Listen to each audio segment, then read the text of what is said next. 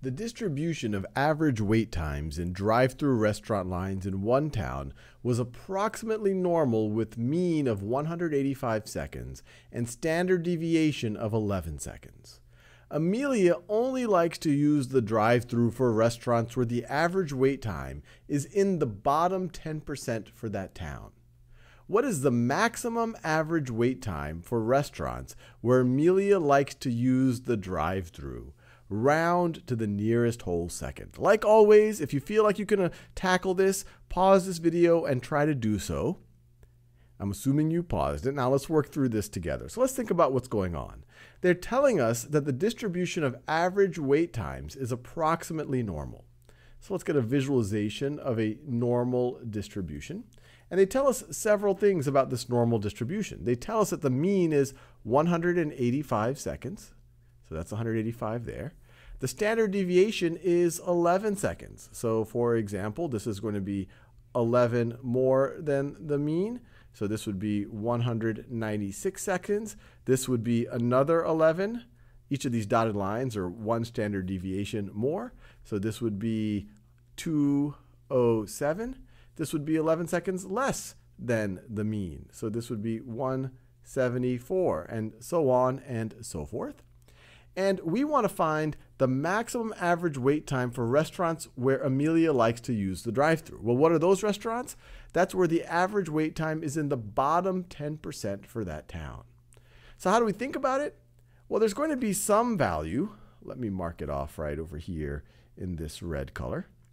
So we're going to have some threshold value right over here where this is anything that level or lower is going to be in the bottom 10%.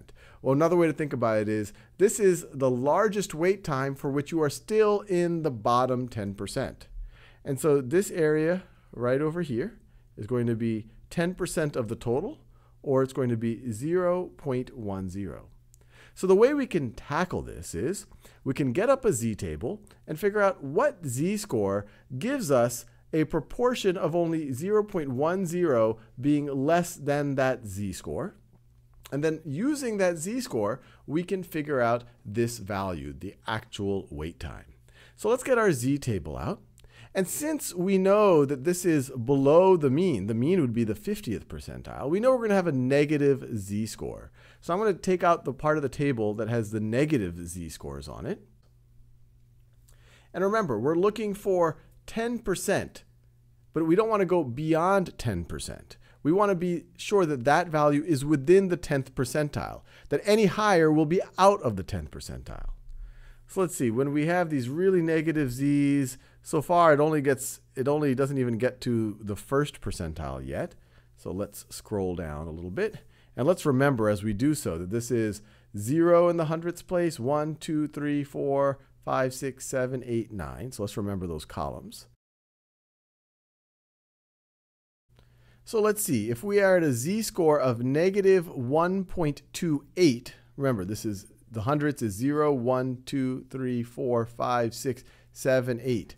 So this right over here is a z-score of negative 1.28, and that's a little bit crossing the 10th percentile.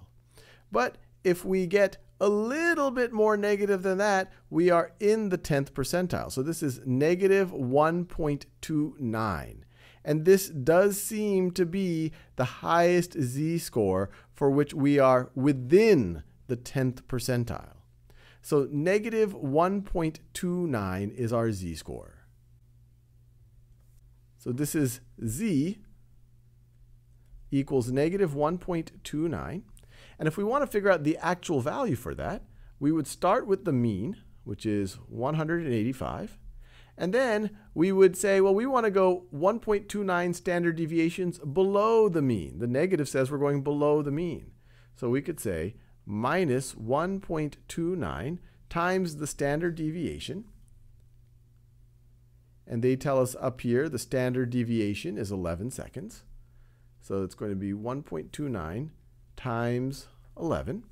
And this is going to be equal to 1.29 times 11 is equal to 14.19. And then I'll make that negative. and then add that to 185. Plus 185 is equal to 170.81. 170.81.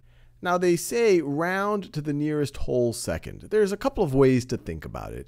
If you really want to ensure that you're not going to cross the 10th percentile, you might want to round to the nearest second that is below this threshold.